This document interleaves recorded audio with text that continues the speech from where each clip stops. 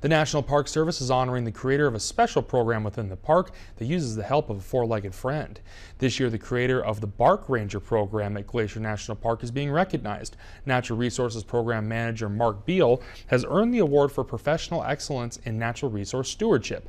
Beal was recognized for his leadership on several fronts, including his work to initiate a wildlife shepherding program, dark sky conservation, and mountain goat research. The program uses a trained border collie, Gracie, to move bighorn sheep and mountain goats out of the areas of high visitor use, such as the Logan Pass parking lot. Beal came to Glacier National Park in 2010 and launched the wildlife shepherding program in 2016.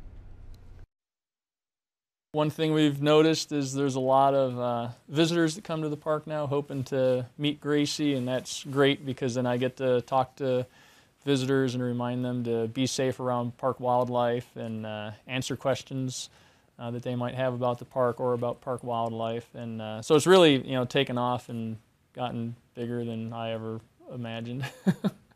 And the program is funded through private donations to the Glacier National Park Conservancy. And as the regional recipient of the award, Beal will compete against 6 other regional winners for the